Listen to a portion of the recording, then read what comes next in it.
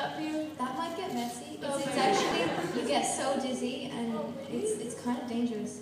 You spin a lot. Anyway, okay. Okay, I'll just explain the Wrackspurt dances. It wasn't really called that. I've just sort of christened it that, and I'm trying to make it a move, like everywhere. I'm like, the new moonwalk, guys.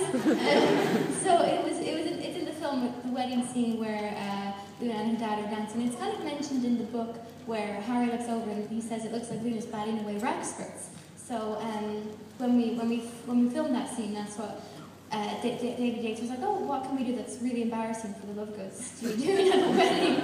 And so we just, on the spot, me and Reese fans, like my dad, we just kind of did it. So yeah, it goes like this. And so basically you're trying to, the Wrackspurts, they're like moths and they like float around and you're trying to get rid of them, but it's also a cool move, so you shimmy it.